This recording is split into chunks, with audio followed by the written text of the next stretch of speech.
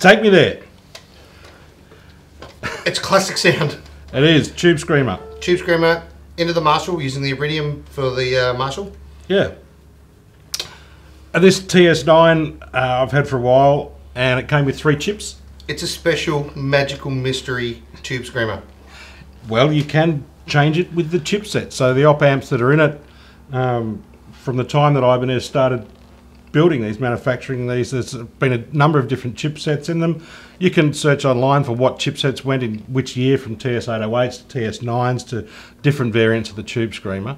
The one I settled on that's in this at the moment is Texas Instruments RC4558P. Jeez, good memory. Yeah. And from what I can gather, it's Malaysian manufactured Texas Instruments chip. Yep. The difference in some of them is a Japanese chip. It's the same number, the RC4558, either a P or a D.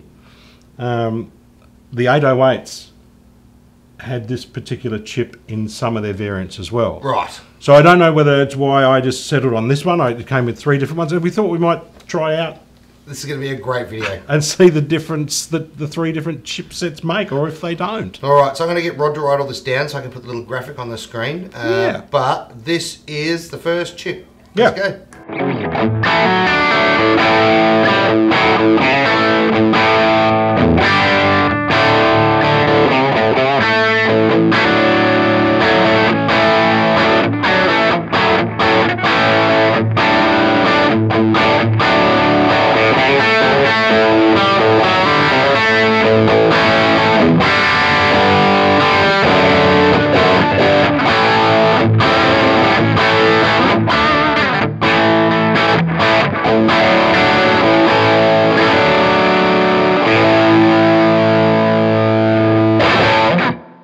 Let's go. I'll tell you what, it's got a pretty harsh top end on it. Yeah. Through the Iridium, it's got a harsh top end. We've had to roll that back a fair way. And I normally have the tone sort of where you've got it, but probably back even towards 9 o'clock. Yeah, it sounded really good, and then I mucked around with it, and now it doesn't. But that's all right. I mean, you turn the gain up. I generally use it when it's pushing a slightly dirty amp anyway, and to get that, that Tube Screamer mid-range cut through. So if you're going into a solo mode, you're going to be heard. So I'll generally have the gain down a bit, the output level up, just to push things, and the tone back a bit. But that seems to be compressing a little bit nicely into that Marshall tone from the Iridium. So tell the good folks which amp you're running into at gigs. At gigs, I'll run it into a Fender Blues Deluxe for a start, and look, I'll have a blues breaker on that as well, and maybe a compressor. And orange squeezer, yeah, so there's 3 different stages of gain there. Sweet. Cool. Swap the chip over. Let's do it, and then come back. Yeah, done. All right. Through the magic of television. Yeah. Bang, we're fucking back. Yeah, we are. That didn't take long. That only took 15 minutes and 3 times, and you said the F word a lot. No, it didn't take that long, folks. It really didn't. All right, so here is the Japanese, the JRC 4558 chip. Let's see if we can hear any difference. Do it. Yeah.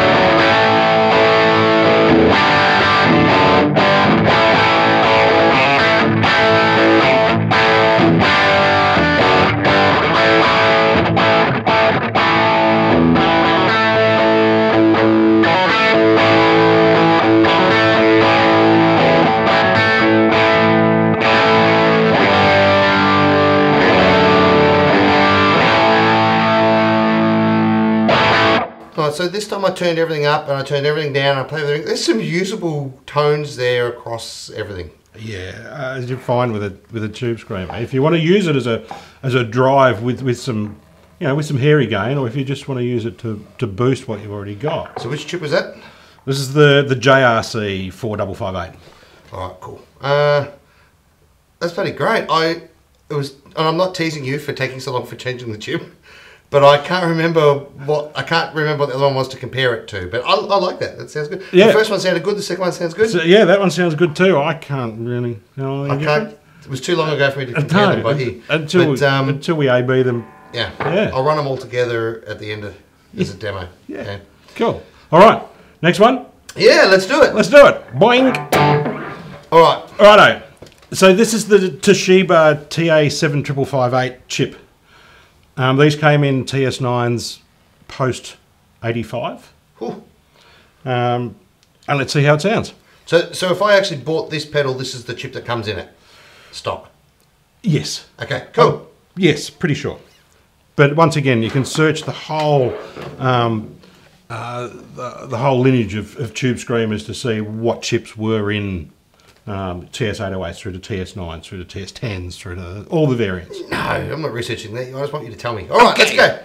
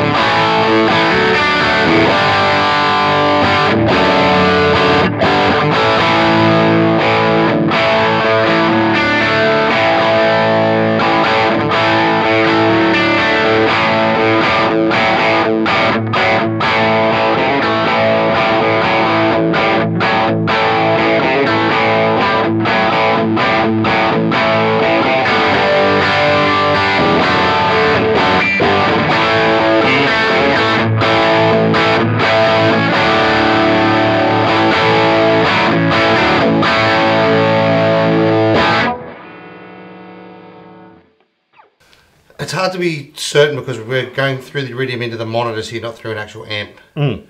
But I can hear something in this one that doesn't particularly sound sweet to my ear as the other two. There's something in the top end or the upper mids that isn't. It almost sort of sputtered there for the beginning at the start. I don't know what you took on it, but. Yeah, it sounds. I mean, that sounds like a tube screamer to me. Okay. Where the other two sounded a bit richer and like they had a bit more. I don't know, almost like a harmonic content to them. Yeah. But the first one was really bright on the top. True. I like the second one the best. Yeah. But that being said, yeah, I in the live setting with the band just chug away on my chords while I'm singing. Where you actually do all the lead fancy stuff with all the different tones. Yeah, and like we're really cork sniffing here. We're cork rolling and cork sniffing. So we could be drinking our own Kool-Aid, but for this one I can tell a little bit different here. Cool. But hey, they're easy to pop in and pop out if you know what you're doing. Remember, static zap makes scrap, so be careful when you're handling integrated circuits. Yeah. Yeah. Absolutely. Yeah. And if you're like me, you just wait for Rod to fix whatever you need done. Okay, I can do that too.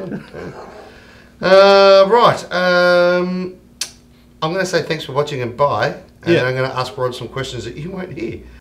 Okay, everybody, here is how you swap the chips over at the TS9. Sonic screwdriver.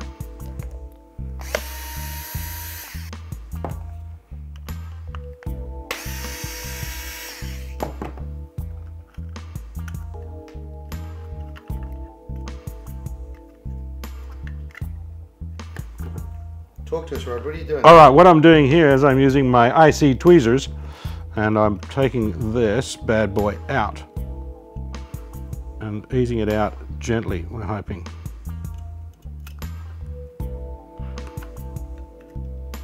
Nice and gently to avoid causing any carnage to the pin legs or any other components that are nearby.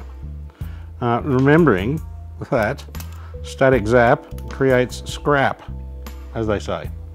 So that's that one out. Deciding on which one to go back in. I'm going to put this JRC back in because I like it. Pin orientation is paramount. So you've got to remember where the dot is locating pin 1, and you remember where that is just on taking the old one out. Cool. And if we get that bad boy back in.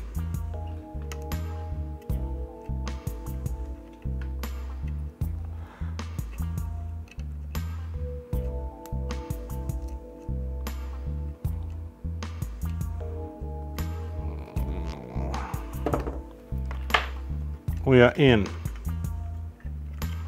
And it's just a simple case of reassembling. Good job, Rod. Good job. So that is how you change the chips. It's actually really simple, and Rod's pretty handy with circuitry and soldering and everything electrical, so that was pretty awesome. Quick, easy, simple. Yeah.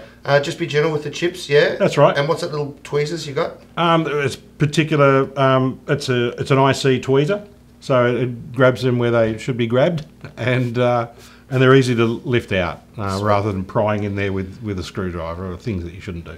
That's easy. Yeah. Easy. So yeah, 3 chips, 3 different tones. I hope that was informative, and I hope you enjoyed it. If you enjoyed it, hit the like button, hit the subscribe button, and leave a comment.